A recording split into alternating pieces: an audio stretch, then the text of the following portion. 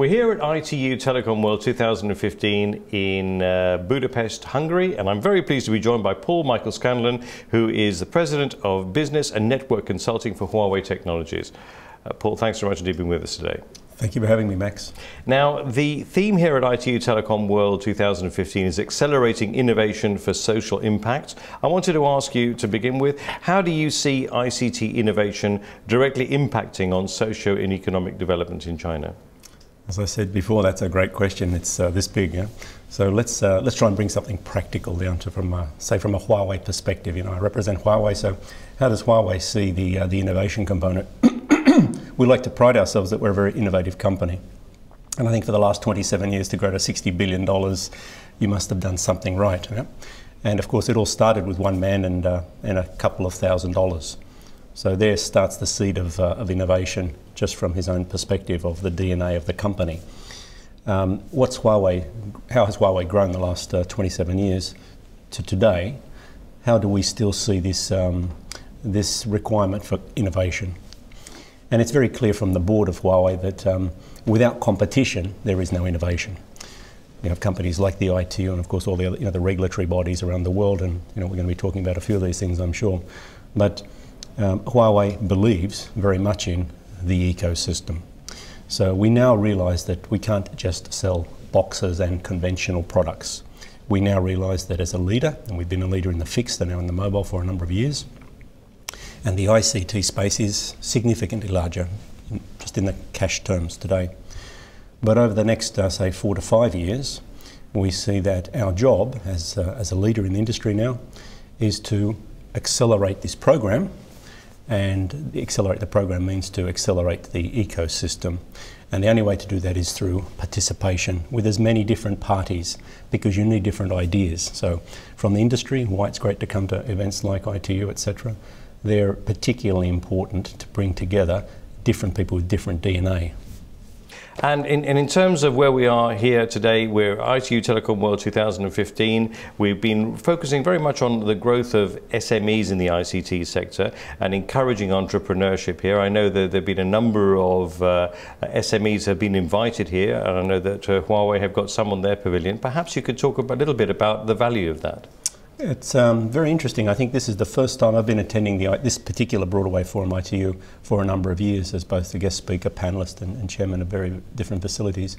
And this is the first time that I've seen this type of program. And just now when I'm talking with the Secretary General, Mr.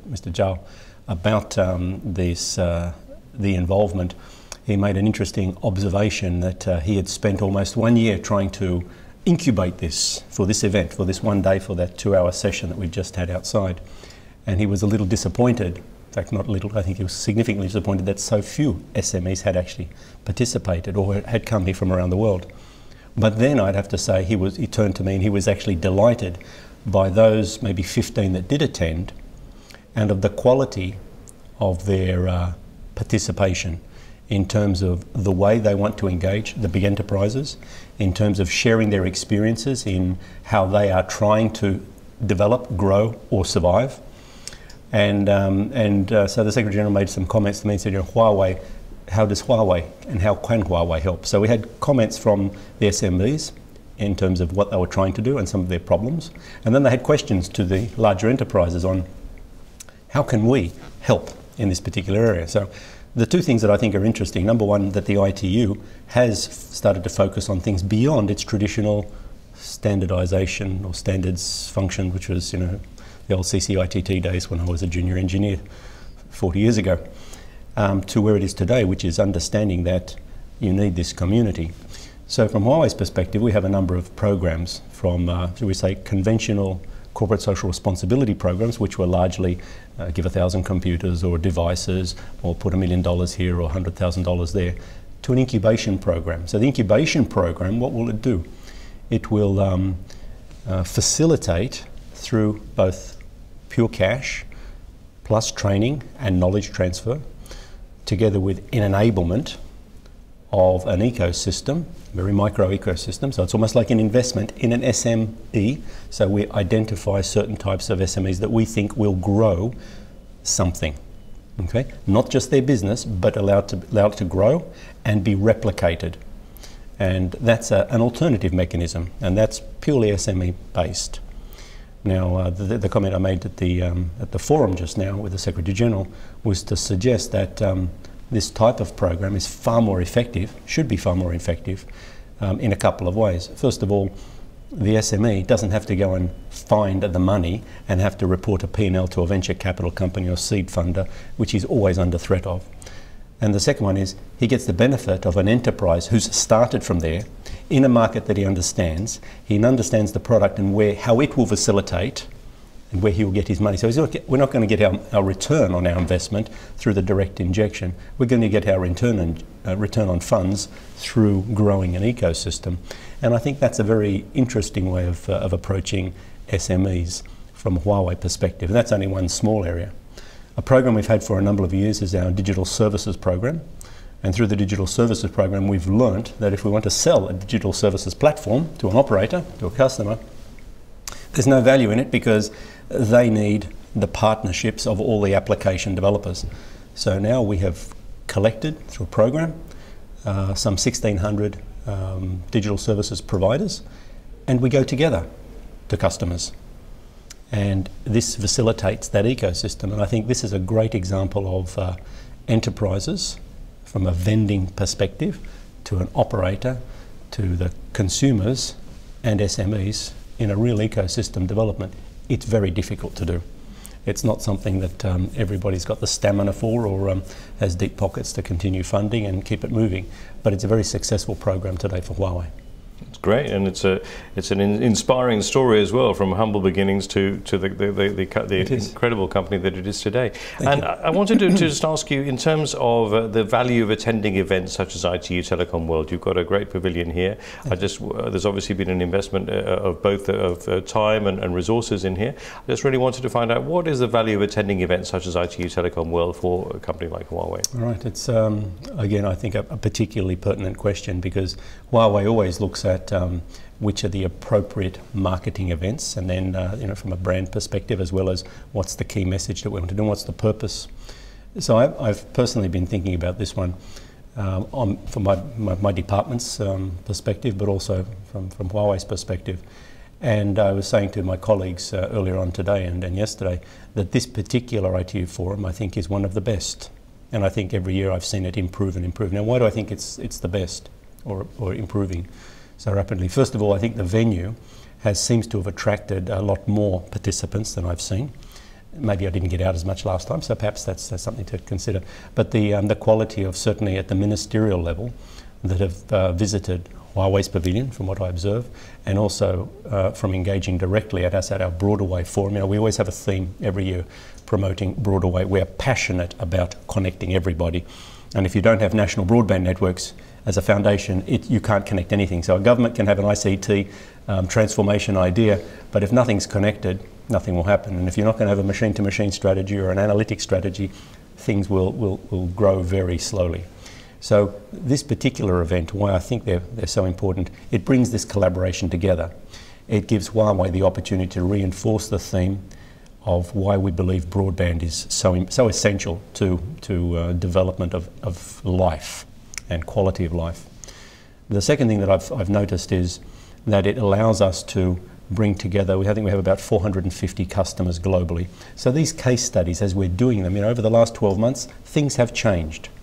And we're able to not just reinforce the first message, but we're also able to demonstrate how the market has moved on, how the technology has moved on, how different programs have occurred, and success stories and failure stories, so that this partnership of companies and countries gets to learn. It was very interesting. We had one, if I may say, from one country in Africa, who said, we've been working with you for the last 2 years, and finally we're putting ours on track, the NBN. And sitting next to him is the minister from the adjacent country, African country. And we're collaborating together so that they can learn from us. It took them 2 years. It will take the other country perhaps 1 year. The third country that will come next year, most likely, they'll finish everything in 3 months. So you can see that the time to market for this type of business development, if you want to call it that way, that is coming down.